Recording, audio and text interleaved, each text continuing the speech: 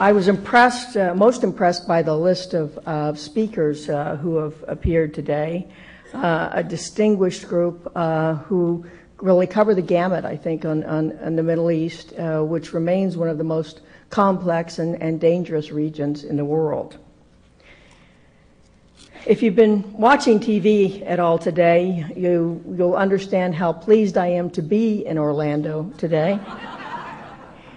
It's always great to be out of Washington and away from the United States Congress, which has become a powerful argument for downsizing from 3 branches of government to 2.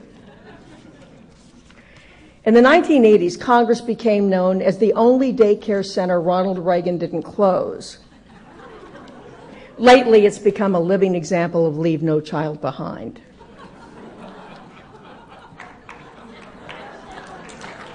The congressman is clapping. It didn't used to be that way, but it is. Now, you all may have heard that there's an election coming up 5 weeks from tomorrow. This clearly is shaping up as the election of a lifetime. Exciting, groundbreaking, historic, no matter the outcome, with plot twists so bizarre that if you pitched a movie with this storyline, it would be rejected as too far-fetched. On the Democratic side during the primary, you had graduates of Harvard and Yale go from bars to bowling alleys to Dairy Queens, trying to identify with regular folks, trying to prove that they really do prefer beer and burgers to arugula and Chardonnay. And who can ever forget Barack Obama bowling, throwing a gutter ball while wearing a tie? Then there was the time that Hillary Clinton, who for years has been an advocate of gun control, but suddenly during the primary she has these flashbacks to her youthful experiences shooting a gun, leading Barack Obama to complain that she was making it sound like she was Annie Oakley. Whether you would vote for Hillary Clinton or not, you have to admit that that woman was a warrior. She showed grit, she showed grace. She certainly answered the question of whether a woman is tough enough and has the fortitude to be commander-in-chief. But she did have some embarrassing moments. One of her most difficult periods was when she got caught embellishing a bit about a trip to Bosnia, claiming that when she landed, she had to run into the building to avoid sniper fire. Well, surprisingly, Vice President Cheney came to her defense. He said we should go easy on Senator Clinton, that her claim to have been running from gunfire in Bosnia was an honest mistake. Cheney said she had merely confused her trip to Bosnia with the time he took her quail hunting.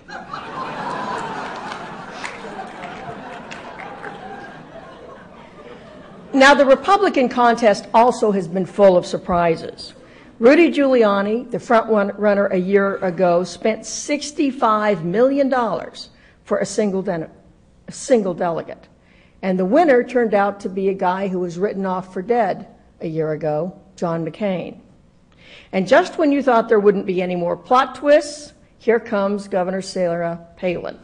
Sarah Barracuda, as she was known in her basketball days. Now, some folks have noted similarities between Governor Palin and the current Vice President, Dick Cheney. They're both conservative, they're both from the West, both members of the NRA, and both hunters. But humorist Dave Barry points out that Palin is actually a lot better shot and goes after moose, which is a large studly animal, whereas Cheney hunts doves and elderly lawyers. Now, the Vice President, to his eternal credit, is a really good sport about being the butt of a lot of jokes these days. Cheney said that earlier this year he asked his wife, Lynn, if it bugged her that people often referred to him as Darth Vader. And he says his wife replied, "No, dear, it humanizes you." Now, as everyone here knows, these are turbulent political times and almost no one in Washington gets along anymore. I am not siding with any presidential candidate when I say Washington really is broken. Beyond the well-documented divide between red states and blue states, much of Washington is consumed by a culture of extreme partisanship. that reduces even the most serious issues to fodder in the never-ending struggle for partisan advantage. It takes a 9/11, or the economic version of a 9/11, to get the various parties in Washington to work together and address critical issues. And as today shows, sometimes even that doesn't work. Most of the time, in the culture of extreme partisanship, no accusation is too poisonous or too vicious, and many politicians no longer even think twice about saying something they know not to be true. There's also a huge disconnect between what happens in Washington and the lives of most Americans, which is what I think is fueling this great hunger for change in this country. This toxic, often petty atmosphere that consumes Washington is especially troublesome because it comes at a time when we as a country face a difficult mix of highly complex issues. I will talk a little bit today about the staggering challenges awaiting the next president, about this amazing campaign, where we are today, and what to watch for in the next few weeks. And then comes my favorite part, which is when I get to answer all your questions. But first, since all of us view the world through the lens of our own experiences and background, I want to just tell you a little bit about where I come from. I grew up in a tiny town of 6,700 people in southwest Missouri. I've always been fascinated by politics and government, but I couldn't bear the thought of asking people for money, and my political views didn't really fit in any one political party. So I decided to go into journalism.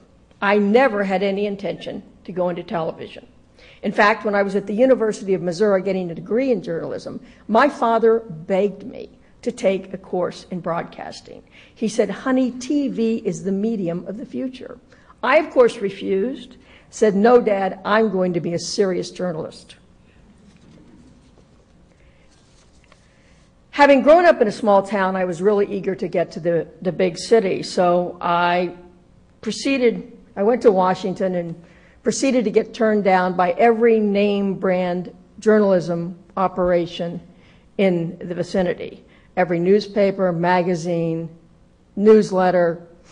The low point of my job search was when I went to this little all-news radio station and got turned down by a guy wearing his lunch on his shirt. I rationalized that I really didn't want to work there anyway because he didn't know the difference between Kansas and Missouri, which I thought was an unforgivable factual error. Finally, I did get a job with a little outfit, a little newsletter operation called the Bureau of National Affairs. I frankly think the managing editor just got worn down. The job was supposed to be for someone with a year or two of experience and to cover taxes and economics. I'd never seen a tax form, and I had had one college course in economics. But after 5 months of letters and phone calls and 2 trips to Washington, I managed to persuade him that I was absolutely perfect for the job. I eventually worked my way up in the newspaper world, often aided by the fact that I was a woman, they needed women at the time, and I came cheap. The moment that probably propelled me into television was when I was covering the Carter White House for the now defunct Washington Star, which was then owned by Time magazine. Now, as you probably all have heard, presidents like to end their news conferences with some softball or oddball question. This was the fall of 1980. It was a heated campaign between President Carter and then Governor Ronald Reagan. I had only been covering the White House for a few months, and at 28 may have appeared to be a sweet young thing.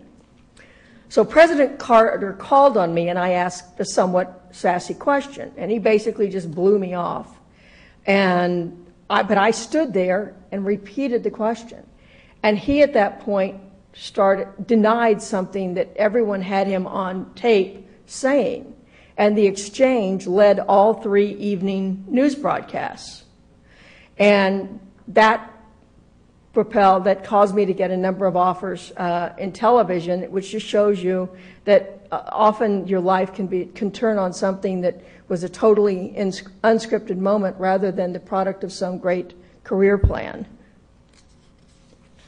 I went on to cover the Reagan White House for the Washington Star until that newspaper folded. And then NBC hired me essentially in spite of my audition. In one way or another, I've covered 9 presidential campaigns, 6 presidential administrations, and just more scandals than I have fingers and toes to count. In looking back over the years, it really does seem that this year's election, that the stakes do seem higher than they have ever been, with the possible exception of 1980, when there was also tremendous hunger for change in this country. For the next president, getting elected may actually be the easy part.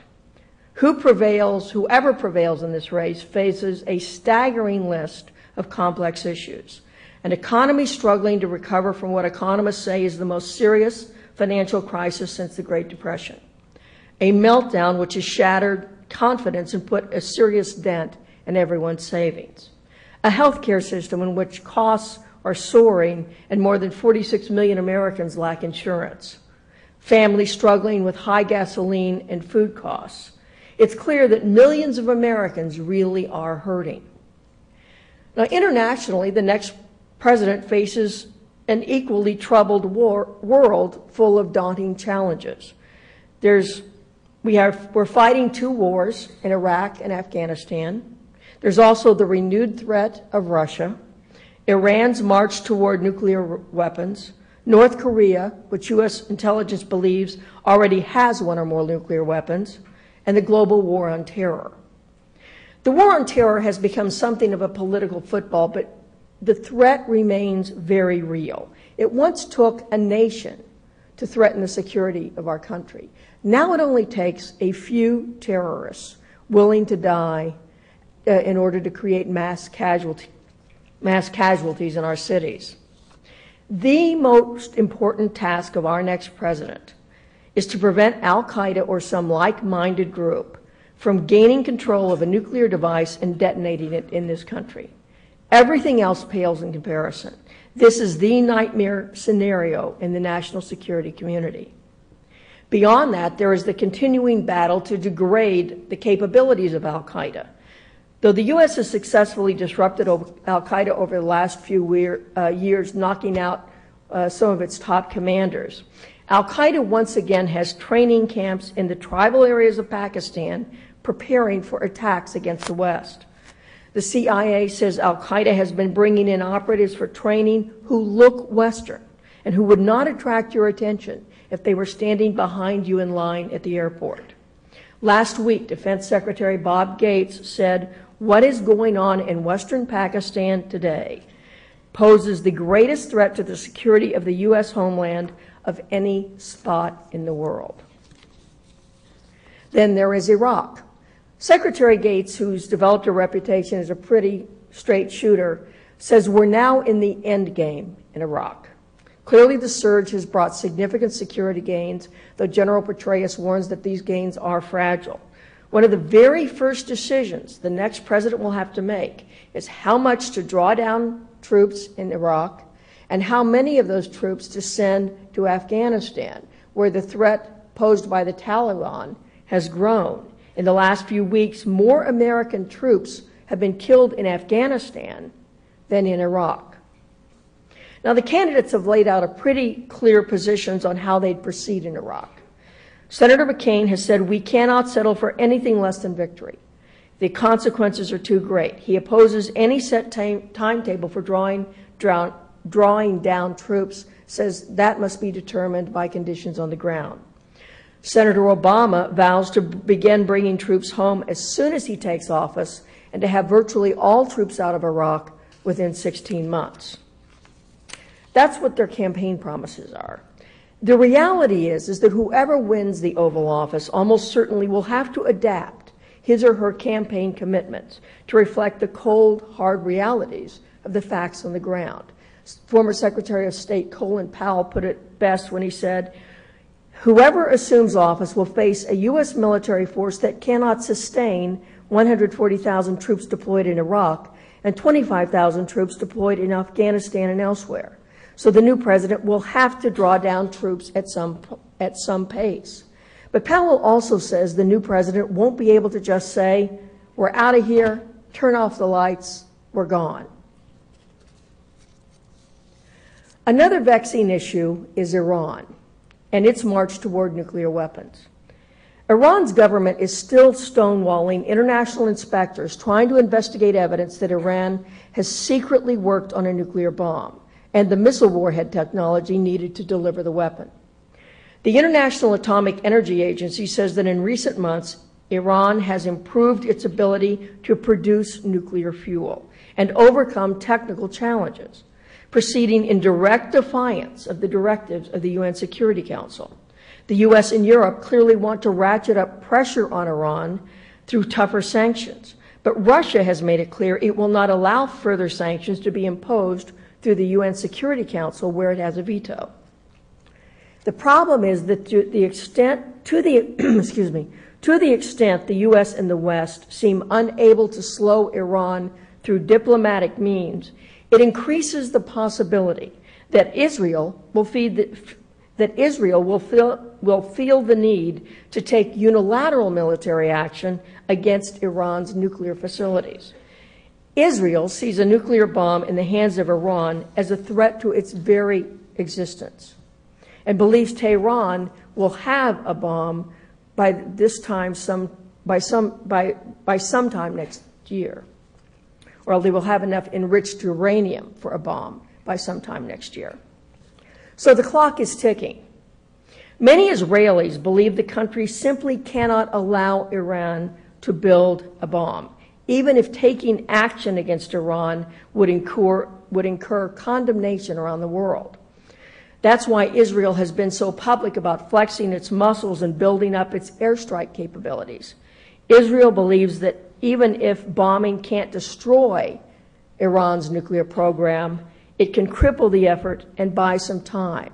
And when you're the country who believes that you're going to be on the receiving end of a nuclear weapon on top of a missile, what the rest of the world thinks doesn't, in the end, matter all that much.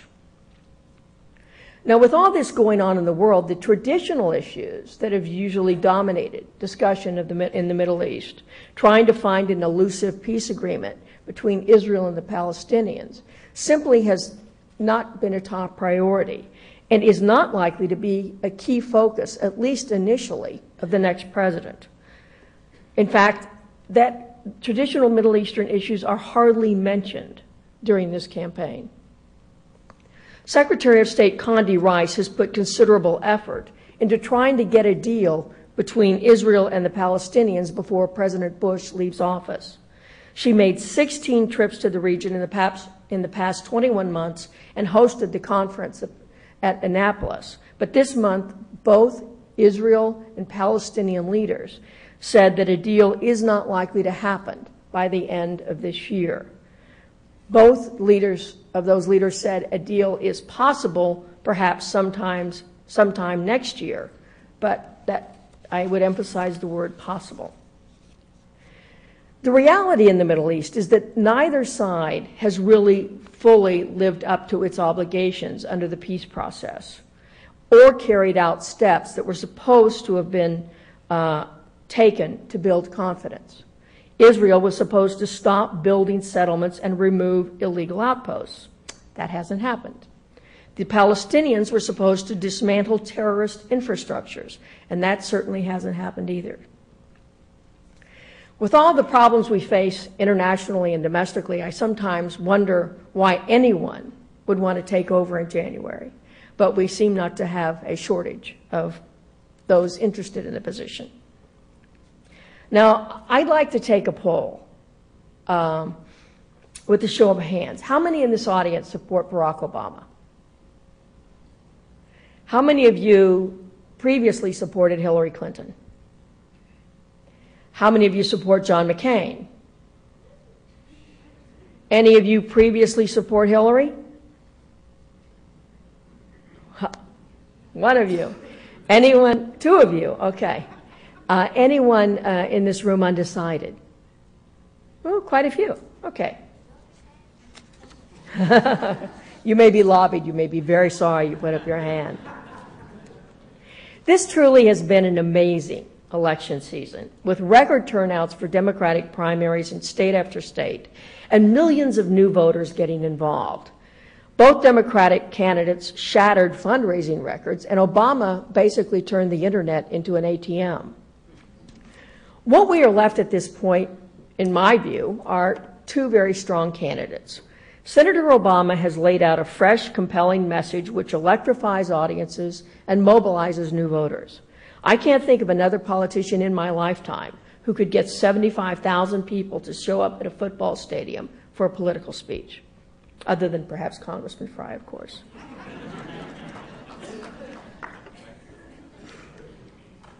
Obama has had some missteps, but for the most part, he's run what most would agree was a masterful campaign. This is a guy with only 3 years in the Senate who upset the ruling family of the Democratic Party, the Clintons. Some Democrats call the Obama campaign the best run campaign they have seen in 20 years. Consistent, disciplined, politically savvy, and technologically savvy in mining the power of the internet. Senator McCain's political journey has been less exciting until recently, but equally remarkable. He has demonstrated tremendous determination and resilience, having come back from the political dead. Last summer, he was flat broke. His campaign had blown through $25 million. He had to lay off most of his staff. He was traveling alone and was down to a one-state strategy, win New Hampshire. But the guy persevered. He never gave up, and he never lost his sense of humor. In fact, he took to quoting Chairman Mao. He said, quote, "In the words of Chairman Mao, it's always darkest before it's totally black." McCain has managed to make this race close largely because of his own personal qualities. He is a genuine hero with a compelling personal story, and he's a maverick. With a record of taking on his own party at times, both of those things are helpful in a political landscape, which is exceedingly difficult for Republicans. You know, personal qualities tend to be really important in picking a president, perhaps more than other spots on the ticket. People want to have a comfort level with the individual and to be able to feel that there is a sense of who they are and that they're someone that they can stand to have in their homes for 4 years. A pollster who's been in this business for a very long time, his name is Peter Hart. He now does the NBC News poll, but he's highly respected, and over the years he's had various tricks that he used to try to get focus groups to tell him what they really think about a candidate. The question Peter Hart likes to ask focus groups is this: if candidate X were a member of the family, which member would they be? In 1988, George Herbert Walker Bush was viewed as a father figure of the waspy variety. In 1992, Bill Clinton was viewed as the teenage brother, which turned out to be rather perceptive and prophetic. This spring, Peter Hart asked the same question. McCain was viewed as the uncle, though not the avuncular one, so he has warmth issues. Obama was viewed as the respected brother, but not necessarily ready to hand over the family business to him. And Hillary was viewed as the mother-in-law or stepmother, which underscores the reason she probably didn't quite make it. She's talented, but a polarizing figure with a lot of baggage, at least in the eyes of some Americans. Let's have another show of hands. How many people think that John McCain made a good decision in selecting Sarah Palin? How many think he made a bad decision? All right. Well, I can tell you from his smile and his body language that John McCain thinks he made a good decision. I've never seen him as happy on the campaign trail as he was in the 2 weeks after he selected Sarah Palin. As a journalist, I express no opinion about whether someone is qualified to be president or vice president or which candidate is best qualified. That's not what I talk about. I talk about the politics of it. So each of you get to decide who's qualified and who isn't. But in analyzing the politics of the matter, I believe the Palin decision, though risky, really gave McCain his best chance to win this race. Here's the situation that McCain was facing. Obama had had a strong convention, generated a lot of excitement, and got what he needed from the Clintons, who were on board at least publicly. Even though McCain had managed to keep the race reasonably close over the summer, Obama was heading into the fall with a definite lead and with tremendous advantages. Choosing Governor Romney or Minnesota Governor Pawlenty or even a Democrat, Joe Lieberman, wasn't likely to fundamentally change the race or generate much excitement, which was one of the problems McCain was having in his own party. Enter Sarah Palin. First of all, she has indisputably generated excitement and energized key parts of the Republican base that weren't all that thrilled with McCain. That translates into volunteers and turnout on Election Day, which is critical since Republicans this year do not have as good a ground game as the Democrats. Second, picking Palin was so out of the box that it caused some voters to reassess their thinking about John McCain because they thought, hey, this is not your typical white guy Republican. He picked a woman. That helped him. Third, picking Palin helped McCain pivot to a new message. No longer was his emphasis on experience, which hadn't paid off for Hillary. Instead, he repackaged himself as the change candidate, the maverick. He could say, look who I've got next to me, two mavericks, change is coming. Now, Sarah Palin has had some bad days. She's certainly taken hits on the veracity of some of her claimed accomplishments, and she's struggled during some interviews. But so far, many Americans find the moose dressing hockey mom refreshing. Some like to say, hey, she's like me. So they identify with her. It's interesting because some of the celebrity status and fascination that has helped Obama this year now has transferred over to Sarah Palin. Let me ask you all another question. Assuming you could go to dinner with just one of the four people running for president or vice president, Obama, Biden, McCain, or Palin, which one would you choose? Who would choose Obama? Who would choose Joe Biden? It's more than usual. Who would choose McCain? Who would choose Sarah Palin? All right. Well, when we asked that question in the latest NBC News poll, here's what we got. 40% chose Obama, 33% chose Palin, 15% chose McCain, and 7% chose Biden. Now, Joe Biden obviously was not selected to be Obama's vice president because he generates excitement. He was chosen because of his foreign policy credentials and because if Obama gets elected, Joe Biden probably can help him govern. However, last week Obama did have a case of foot and mouth disease. First, Biden got into hot water after he criticized an Obama ad that mocked McCain as an out-of-touch computer illiterate who doesn't use email. McCain, by the way, has trouble typing because of his POW injuries, which is one of the reasons he doesn't use these things. So Biden pronounced the ad terrible and said it would not have run if he'd known about it.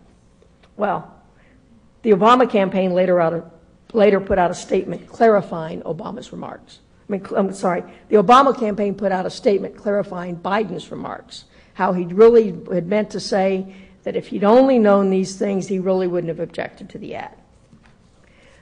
Another major gaffe by Senator Biden came when he was criticizing the Bush administration's handling of the financial meltdown. Biden recalled how FDR had gone on television when the stock market crashed to explain to Americans what had happened. Well, there was a problem. Herbert Hoover was president in 1929, and TV wasn't introduced to the public until a decade later at the 1939 World's Fair.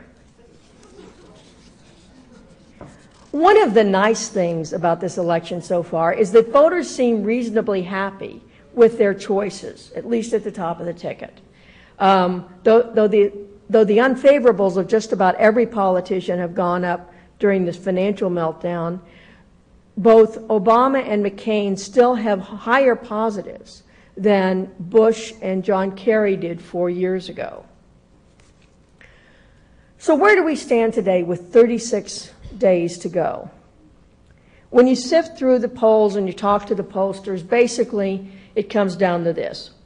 Obama has a small but growing lead. The race remains close in most of the battleground states. The last 2 weeks of focus on the financial meltdown really has wiped out the progress that McCain had made in the polls during and after the Republican conventions. Still, McCain's gains back there were really important because for the first time in this race, during that period, the Obama people came to believe, hey, we really could lose this. And the McCain people came to believe, hey, we got a shot at winning this thing. Now, privately, both sides would agree that all the key barometers right now favor Obama, at least the ones we traditionally use to look at in terms of determining the outcome of a presidential race. And McCain still faces some of the most difficult political terrain I've ever seen facing a Republican presidential candidate in my career. McCain has to deal with a profoundly unpopular Republican president, a country in which 70% of voters think we're going in the wrong direction, an unpopular war, though that has receded as an issue, an economy in or flirting with recession, and a financial meltdown that has seriously shaken confidence and stressed out voters over their shrinking 401ks. Also consider this fact. Only once in 60 years has this country voted to keep the same party in the White House for 3 elections in a row. Then there's the age factor. McCain is 72. And I should note that it's really tough for pollsters to measure voter prejudices by all the measures they have at their disposal, plus their own intuition. There seem to be far more people in this country who are resistant to electing a 72-year-old president than are resistant to electing an African-American president.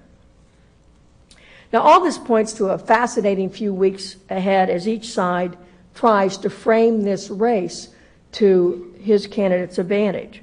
McCain's campaign manager argues the contest will be decided more on personalities and perceptions than issues. He has to hope that because if it's on issues, McCain is gone.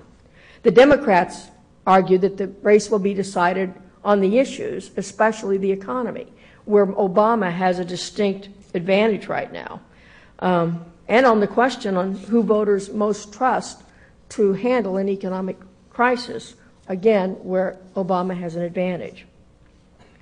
Clearly, the last couple of weeks have been rocky for McCain as the financial earthquake brought attention back to the economy. He fumbled the issue initially. Democrats have been pounding him as a continuation of the failed Bush economic philosophy. One of the most intense battles in the next few weeks, and these are kind of fun to watch when you know which groups of voters the candidates are most going after. They're basically focused on 2 groups. One are the Reagan Democrats, who are the blue-collar, often culturally conservative Democrats who helped elect Ronald Reagan. The other group they're focusing on a lot are women. That's reflected in the candidates' advertising buys. Initially, the first news programs always get the most presidential campaign dollars. But this year, right after the news programs, the show getting the most presidential ads is Oprah. And McCain is buying more time on Oprah than Obama, even though Oprah has supported Obama. Now, in recent elections, Democrats have carried unmarried women, while Republicans have carried married ones. Women overall tend to go Democratic, while white women tend to go Republican. Right now, both campaigns are especially focused on white working-class women and suburban women in key states. In the past years, you may have heard a lot about soccer moms. Well, the new demographic that's in vogue this year is the Walmart woman.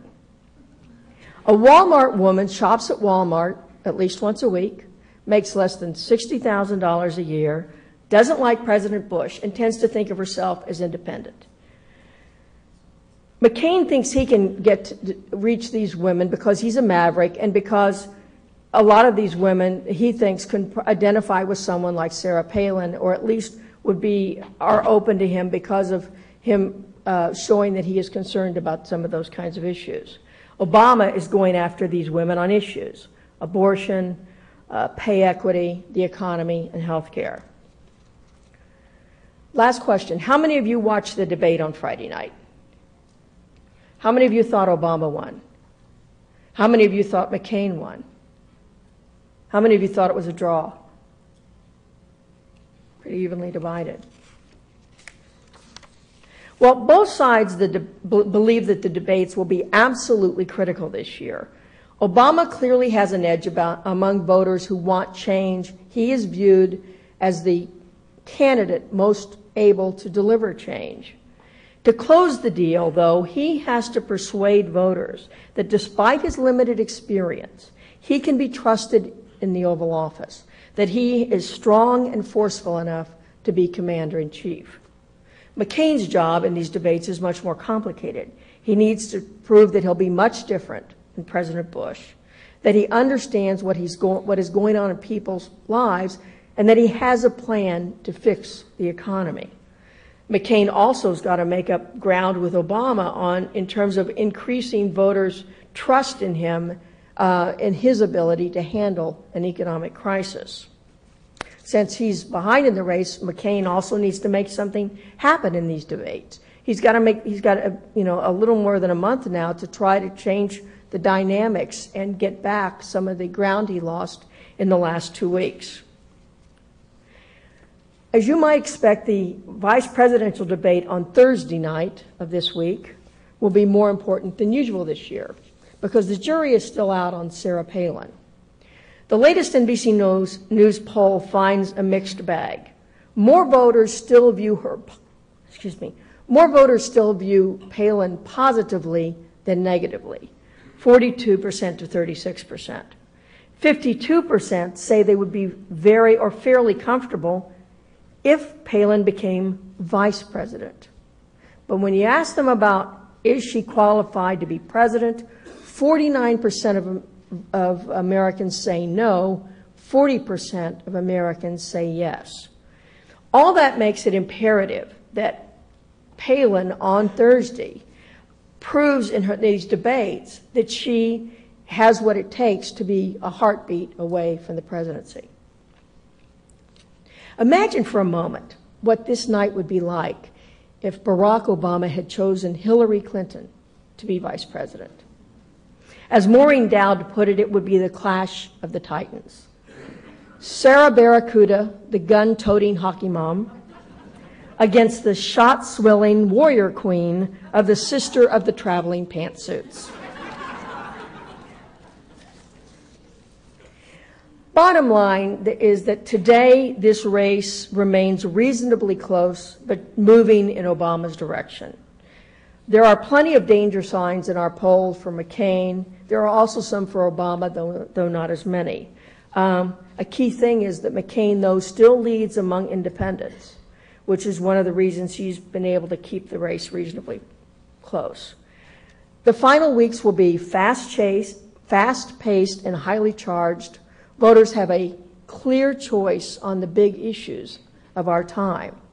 The only thing we can count on is what Tom Brokaw calls the UFO factor, the unforeseen occurring.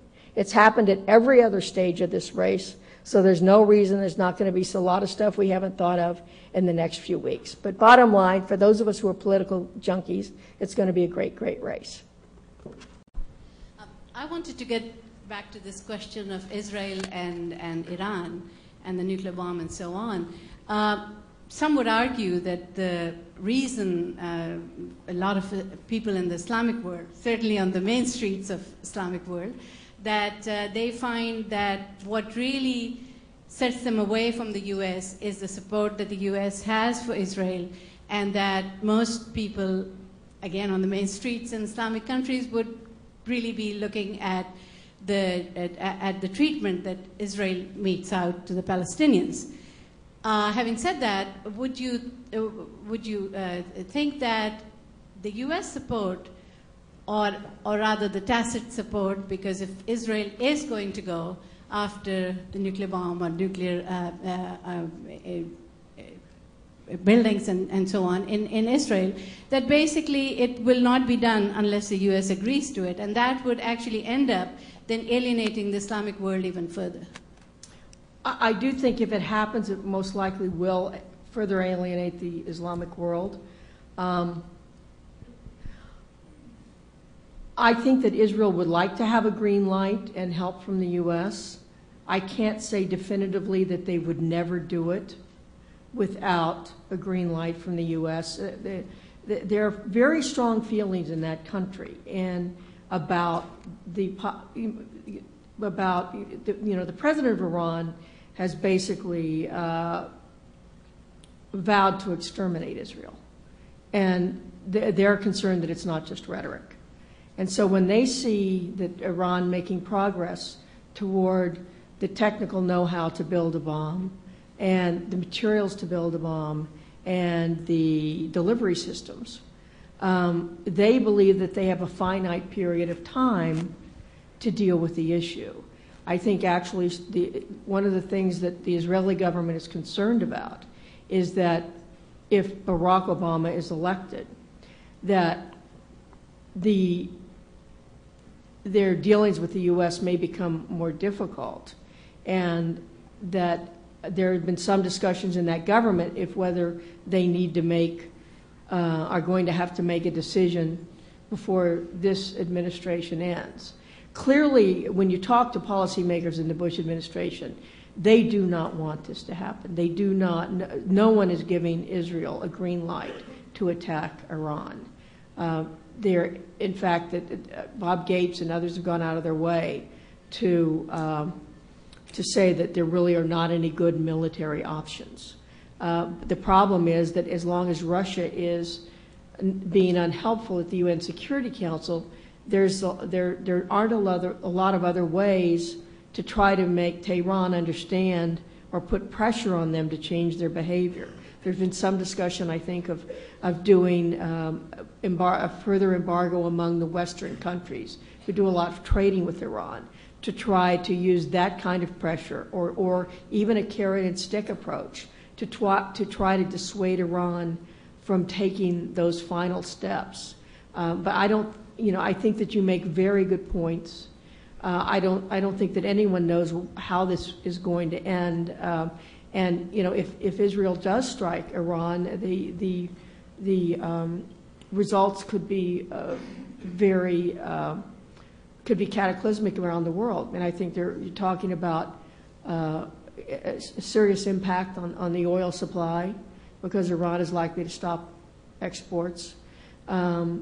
There's concern that Iran would then give Hezbollah the green light to attack in the United States, which they've never done before. So there are all kinds of ramifications, and I think that this is going to be one of the foremost challenges for the next president. I was wondering what it's like to report in the Middle East as an American and as a woman. I have not reported. I've been to Lebanon and Israel and Jordan. I have not been to Saudi Arabia. I think it would be more difficult. I know a lot of women who have done reporting in Saudi Arabia, and I think you have to be mindful, wherever you go as a journalist in the world, you need to be mindful of local customs and local values, and not do things that upset your hosts unnecessarily. I loved the country of Jordan. Jordan is East meets West. It's got it's a combination of Europe and the Arabic world. And if you've never been there, I encourage you to go. It's a fascinating place. As an American, I felt very welcome in Jordan. Now, maybe I shouldn't have, because a few months later they bombed the bombs at two or three of the hotels. But I found the Jordanians very welcoming. Their king is an ally of the United States. Israel, of course, is an ally. Americans feel very at home in Israel. Lebanon, the people there are quite nice. I think that in the more in places like Saudi Arabia, it would be more difficult. Places like Syria, it's tougher, I think, to be an American because of the relationship there. But it really, I think, varies country by country. I know people who've been, I was supposed to go to Egypt, but I had to cut short my trip, and people who work in Egypt have no problem at all as an American. There are certain tourist areas you need to stay away from because they tend to be the areas that get most of the bombings. But other than that, I think it's a fascinating place for anyone to go, male or female. Would the combination of increase in Russian power and the troubling Russo-American relations be a worry for the next administration? Oh, absolutely. It complicates everything. It complicates dealing with Iran. It complicates some of the NATO issues. I think that there's been a long progression of American administrations who have tried to bring Russia into the it's not right to say the civilized world, but into an increasingly collaborative effort with the West. And clearly by Russia's bad behavior in Georgia, the assassination of journalists who have the audacity to criticize the regime, people who have been dealing with Russia for the years say there definitely has been serious step backward. And the Bush administration has made a decision not to blow up the relationship and not to take punitive steps that box Russia in and would force them to react negatively. So what they're trying to do is in terms of dealing with their bad behavior, what they're doing is stopping to push for things that Russia wants, but not taking punitive actions for the most part that would cause Russia to take further negative actions. But one of the key things that they're watching for is whether Russia, in the areas in which it's occupied, Georgia is going to start extracting minerals. If Russia goes to that point, then the U.S. and the West are going to have to figure out how they deal with that clear indication that Russia's not planning to leave that country. What are your thoughts about impending foreign relations for the upcoming president, whoever he may be, and dealing with the energy crisis that America is in? And because OPEC and all the oil companies, most of them happen to be in the Middle East. So what kind of ramifications do you think the energy crisis is going to have on Middle Eastern foreign relations? I think the energy crisis is going to be very high on the agenda of whoever the next president is. And, Obama and McCain disagree primarily on two big issues. One is drilling off the offshore drilling in the U.S., and the other issue is nuclear power. McCain believes basically you need to pursue every single option to have energy independence. Obama wants to focus more on alternative energies and not go with the traditional not do more drilling in offshore areas of the United States, although he has said he would be willing to consider that if that were the price of getting a deal. But I think that whoever the next president is will make a plan to achieve energy independence in a finite period of time at the very top of his agenda, because it impacts our national security. As you've seen Boone Pickens' ads, we're shipping, $700 billion overseas to pay for oil? Imagine what that could do in this country. And so I think the faster we can get, it also makes us much more dependent on and much more vulnerable to the actions of countries who are not our friends. So I think both of these candidates view energy independence as a national security issue, not just a domestic issue. Yes, Lou Dobbs of CNN was recently quoted at the Values Voter Summit in Washington, D.C. to call the liberal media's coverage of this election a censorship of free thought. And as a part of CNN, an outspokenly liberal media news group, I'm curious what your opinion is of that. Well, Lou makes his living expressing outrageous opinions, or at least provocative opinions, I should say. That's the way he drives his ratings. And I think that his verbiage sounded, I was not aware of what he'd said. That sounds to me a little overheated. You know, I do think that I'm troubled by the trends in media generally where news seems to be opinion-driven rather than straight news. Now, part of that is a result of Fox having been successful with the formula. But I think it's something that the networks and that every news organization needs to be really careful about. Because if we lose our credibility, then we have nothing. And if we aren't going to be fair and honest brokers, and if we aren't going to be equally interested in digging into Obama's past as we are digging into McCain's, then in the long run, I think we devalue what we're about, and we hurt our own brand. The question I think that goes through at least some of our minds is what happened at about 3 o'clock today when the bill was voted down that everybody thought was going. We had 777 young people here this afternoon, which equaled about the amount the Dow fell. So yes, if you could solve that for us, we'd appreciate it, Lisa. If I could solve that for you, I'd be in a different field.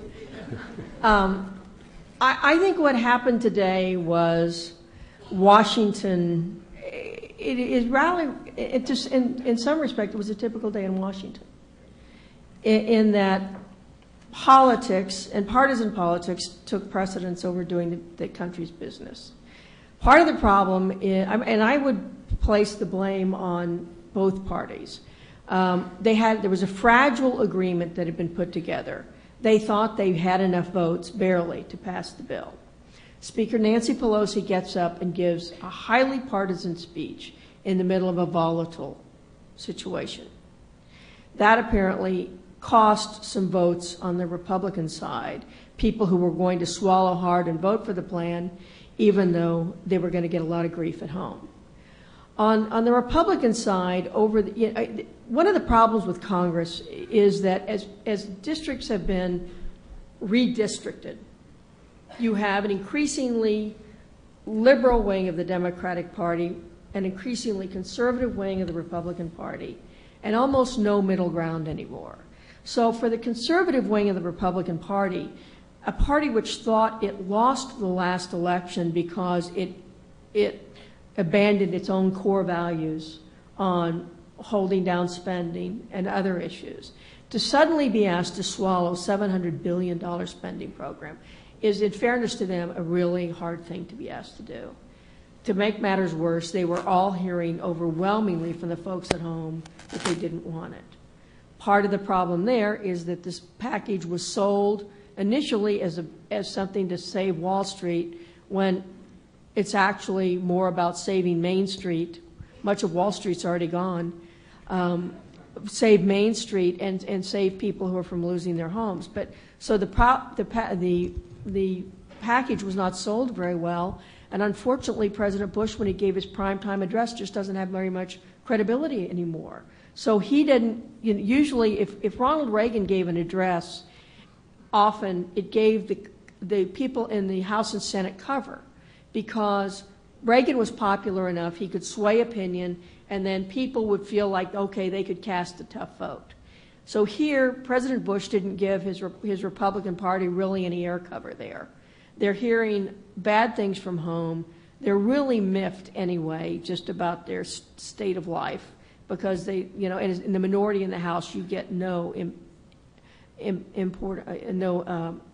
influence on anything. So in the end, about 10 Republicans who they were counting on didn't vote for the bill, and the whole bill went down because the Democrats were only going to provide X number of votes. They were going to force the Republicans to at least deliver their fair share. So in the end, everyone kind of worried about their own parochial interest, and the country's interest was got short shrift.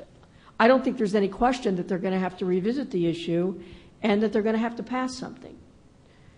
You can't just allow the stock market to go down that much. And from what I'm hearing anecdotally from members of Congress, this is showing up on Main Street.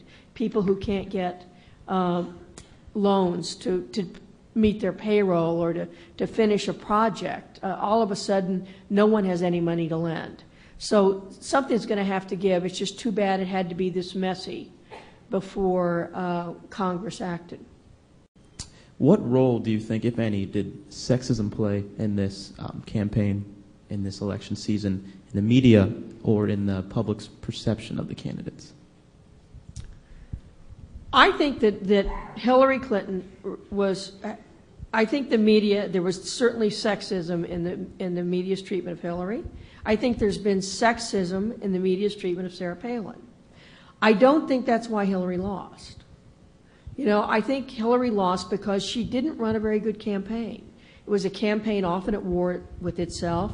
It really didn't find a good message until the nomination was essentially out of reach. And they basically had only one game plan, which was that she would win the election by Super Tuesday, that she would roll up all the delegates she needed. And when she didn't, believe it or not, they had no plan B. They basically ceded many of the caucus states to Barack Obama, who was well organized, and that was really the secret to him winning the election, was he went out and rolled up delegates. He did the hard work of getting the delegates, and Senator Clinton's campaign was just always fighting among themselves and strategically just not very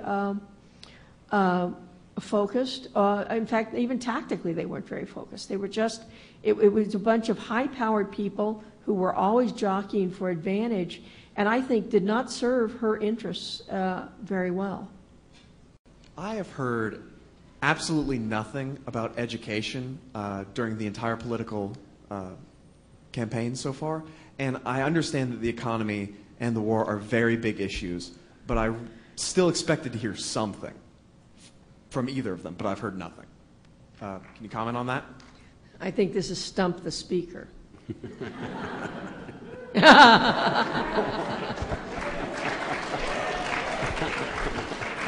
All right, education. I know that Barack Obama favors making education more affordable. He favors more money for early childhood education. I think both candidates have talked about trying to make student loans more affordable. And that is all I can tell you about their positions on education. You're right, it just has not been a major issue in this campaign. And I think the reason, I think it's not because they don't care about the issue. I think it's because it's been such a crowded, there's just been one huge issue after another. And it's not been, it's just way down on their agenda. Doesn't mean that, it's also an area, I should say, that the federal government probably has a smaller role in education than in most other issues you deal with. Federal government has a huge role in health care. Federal government has a huge role in dealing with veterans and in various kinds of regulations. But when it comes to education, the federal government only provides, last I checked, I think it's less than 10% of education funding, which is, everyone's for better education. It's easy for a politician to say they're for better education, more affordable education, but usually there's not a lot of meat on the bones. This morning, Scott Ritter, the former weapons inspector, reported that by 1996, he and his team had verified conclusively, using serial numbers and other things that he checked with the Russians, that the missiles that would deliver weapons of mass destruction had been destroyed by the Iraqis, and apparently a lot of the weapons themselves. And yet we were told in the run-up to the Iraq War that they still had them. They wouldn't give us the full information on it, but we already had that.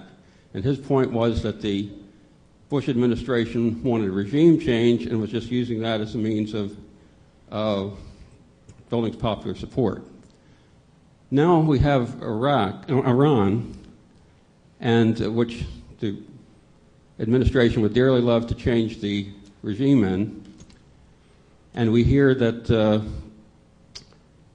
there's all sorts of weapons programs that are in secret, but no evidence, just like in the past, no evidence is actually provided to either the public or our allies. And yet both times the media seems to go along with what is being told by the administration. Now you seem to be pretty definite yourself in saying that Iran has these secret programs. So do you have evidence of that, or is the media just going along again like they did in the run-up to the Gulf War? Well, first of all, or to the Iraq War. Very good question. First of all, on Scott Ritter's allegations, President Clinton also believed that Iraq still had weapons of mass destruction. He has said that. He didn't agree with going to war. He didn't think that was the right way to approach to deal with the problem. But President Clinton believed that Iraq did have those weapons. When it comes to Iran, much of the information that is in the public domain comes from the International Atomic Energy Agency, which is an international forum. It is not controlled by us. In fact, we've been at odds with them on many issues because the U.S. feels that they've not been aggressive enough. But certainly France has been privy to some of the issues, and France, in fact, has taken the lead in some respects. Europe has taken the lead in some respects in trying to deal with Iran, thinking that they would have more leverage than we do. I mean, I think you make a very good point. No one is asking us to go to war with Iran right now. People are trying to do this through peaceful means. But you're absolutely right. If and when that comes, we should demand to see the evidence. I think it's a matter of dispute exactly when Iran will have enough enriched uranium to make a bomb. But some people believe next year, some people believe 2010.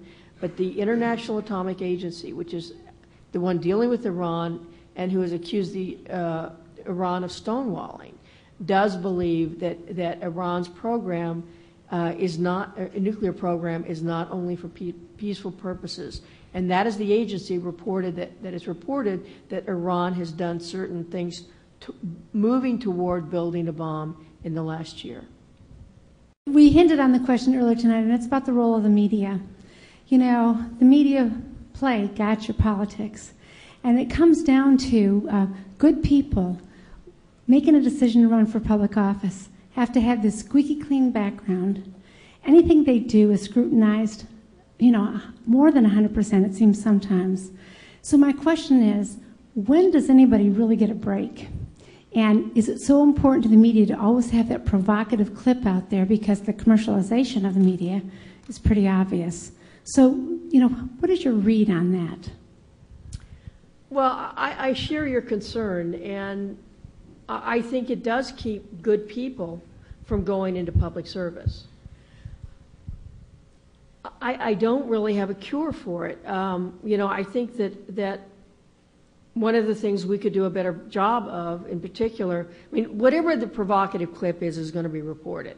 That is just something you buy into if you go into public life. But I think that what we could do a much better job of is perspective. You know, how long ago something happened, what the person's record is otherwise, so that, you know, unless it is something, you know, so that unless you're Elliot Spitzer, there ought to be some redeeming, you know, that any transgression ought to be viewed in the context of your larger record. And I think that's what politicians who make a mistake, if something happens, the smartest way to deal with it is just to say, hey, I misspoke, I made a mistake, or I did a really dumb thing, I've learned from it. And people who handle it that way usually can get ahead of it, and it doesn't just destroy whatever they've been trying to build. The people who tend to to get into trouble, which becomes career threatening, is if they won't admit the mistake, if they deny, if when confronted they lie about it. A number of the speakers earlier in the day mentioned Kurdistan as a major player in the Iraqi area as well as in Iran.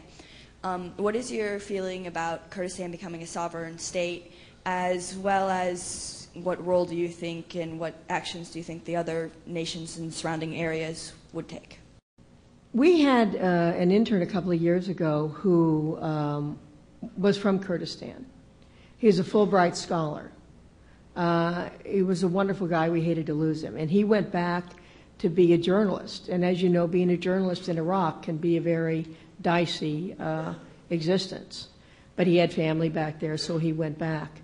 I think from the, I'm not an expert on Iraq, but from talking to the people who know a lot about the region, they believe that the thing that makes the most sense is to give each of these areas some degree of autonomy, but keeping them within the Iraqi nation. I know the Kurds want to be off on their own, but the minute you do that, you also have a problem with Turkey. And right now, the U.S. I think has been very active in being sure that when there are skirmishes between the Kurds and the Turks, that nothing horrible comes of it. But in terms of Kurdistan becoming, if Iraq, once we leave, erupts in civil war, then I think that Kurdistan becoming an autonomous country becomes more likely. But I think in the absence of that, there will be an effort to hold that country together.